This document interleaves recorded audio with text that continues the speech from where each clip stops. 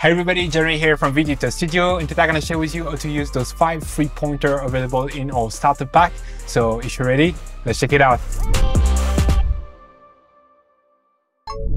Alright, so you can download the free starter pack by clicking the link in the description below. You can just then double click to unzip it. It will give you this folder. In the folder you have a couple of things. You have the license, the installation instruction, the JRFX file, and the font. For the pointer, they don't use font, but please make sure to install all the font included, otherwise the other title will not work. So just select all the font, double click on it, and start the installation process. Once the font are installed, you can go ahead and install the JRFX file by simply double click on it. It will just prompt open this window. Then here, click install. It's already installed, so you could just click overwrite to replace it, and then you can just restart Davinci Resolve. Once in Davinci Resolve, you can find the pointers by going over to Effect, Titles, and then here Video Studio. You can just scroll down to Free Starter Pack, and here you will have all the title in the Free Starter Pack, including here the pointers. The first pointers is a box. So here I'm going to demonstrate by bringing some screen recording. So let's say here I'm bringing a screen recording for a tutorial, for example, and I want to just put the focus on a specific parameter here in the inspector. I could use that pointer right there, drag it over my clip, and then here we could just adjust the position of that pointer. So I'm going to go over to my inspector. Here I'm going to go over to controls, and then we're going to adjust the position to just drag it above the inspector. And then here we're going to adjust the width to make it match the width of the inspector. We're going to reposition it properly right there. And then we can adjust the height. And right now we could adjust the border width because right now it's pretty thick. We want to have something that is a bit thinner to match a bit more the UI right now.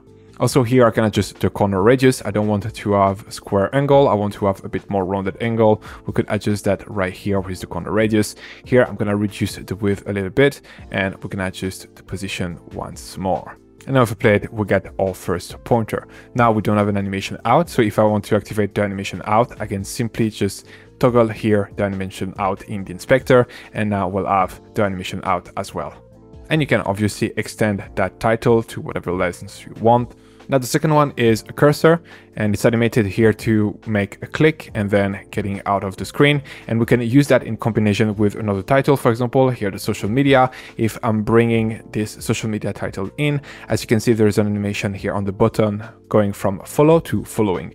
And if we want, we can use that pointer in correlation with the title, bring the cursor right above the title right here, and then if we just adjust the position of that cursor to put it above the following here in size and position, it will just match the animation.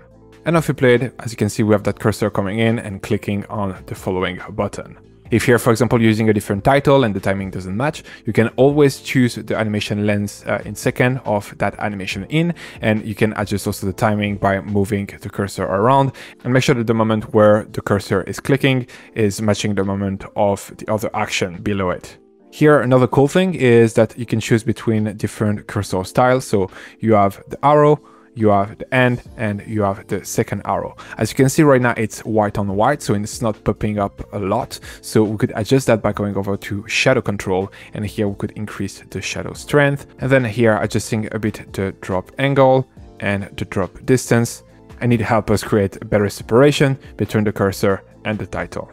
Then the third one is a dotted circle rotating. There is no animation in for this one, but here a cool tip is that simply you can take those handles and create a small opacity animation. So here, for example, we're going to create a 1 second animation on the intro. So here we have an opacity animation, and we can do the same thing here on the out. So we have an opacity animation on the out as well. You can adjust the colors, and you can adjust here a few control like the overall level of the pointer, the width of the circle, the border width here of those lines, and then the length of the dotted line. So here, if we bring the level again to the maximum and we increase the length to the maximum, it's just a full circle. But if we just reduce all that, as you can see now, it's only dots. If you want, you could use this with a tracker. So here, for example, we're going to bring a clip in our timeline. I'm going to choose to point at this yellow tennis ball. So here, I'm going to start tracking around there. I'm just going to make my cut, and then I'm just going to move a few frames forward, and I'm going to stop my clip here, because then my tracker gonna completely lose the ball. So here, I'm just going to focus on that.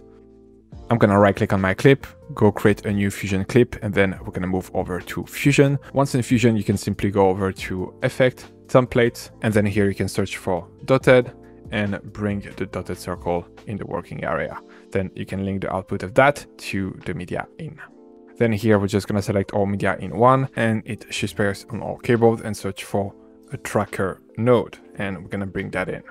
We're gonna go at frame 0, and then here we're gonna bring that tracker on our tennis ball. We're gonna reduce here the box and the area for the tracker to look for the ball. Then here we're gonna switch adaptive mode from none to best match, and we're gonna just track forward. Then here we're simply gonna pin our tracker, and we're gonna go back to our dotted circle. We're gonna open the control, and here we're gonna right click on center, click expression, and we're gonna link the center of our circle dotted to the tracker center right there. Now we can simply adjust the overall size of the pointer, and here we could reduce, for example, the lens line and the border width to make it match. And now if we play it, as you can see, we have our pointers following the ball. We can go back to the edit page, and it will work as well there.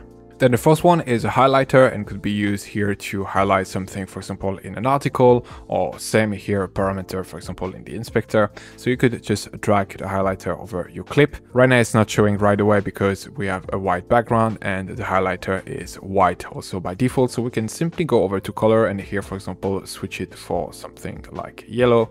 Click OK, and now as you can see, we have it on screen. We can then adjust the position. So here I'm just gonna drag it over the first sentence, for example. So we're just gonna drag that here on the Davinci Resolve. I'm then gonna adjust the height just to make it match the line spacing, and readjust the position slightly like so. Then we can adjust the width. So here I'm gonna extend the width to just highlight the entire part that I want to be highlighted. And as you can see right now, it's simply masking the text that is below it. So we're just gonna reduce the opacities to reveal the text behind. So like that at 50% is fine. But if you have the possibility to put the highlight behind the text, right now it's just a JPEG, so I don't have that possibility. But if you have a PDF that is a PNG, or if the text is natively done in Davinci Resolve, I would suggest that instead of using the opacity, you keep the opacity at 1 to have like more vivid color, and you have that highlighter behind the text. And here we go, you get that highlight animation. Then you can just tick here the animation out if you want to have the animation out as well, and it will just unhighlight the text. And then the last one is underline animation right there. So I'm gonna use the same example and drag it here on my timeline, and same issue here, we have it white on white, so it's not popping up right away. So I'm gonna go over to color, and here I'm gonna switch it for red. And now we're gonna underline the Blackmagic design, for example. So I'm gonna go over to control, I'm gonna reduce the size slightly, and I'm gonna adjust the position to bring it here around the Blackmagic design like so. I'm gonna reduce the size again slightly, move it a bit to the size, and here you can switch between either single line like that, or you can have double line like before. Right now, because we don't have a lot of space between the two lines, I'm actually gonna go with underline single right here, so it doesn't obstruct the second line right below it. And then here I'm simply gonna adjust a bit the timing, so the two animation not happening at the same time. So I'm gonna slightly move it to the side, maybe 1 second forward, for example. And then here I'm gonna reduce the overall length of the title and activate the animation out. And here you go, that's the underline pointer. And that's pretty much it. Thank you very much for watching. Don't forget to like and subscribe. Let me know in the comment what kind of video you'd like to see next, and see you in the next one. Bye. Speed up your workflow and create better videos using the pack available on our website, including titles, transition, and templates built only for Davinci Resolve. Get started today by downloading our free starter pack that contains over 150 elements. Link in the description below or at videoeditorstudio.com.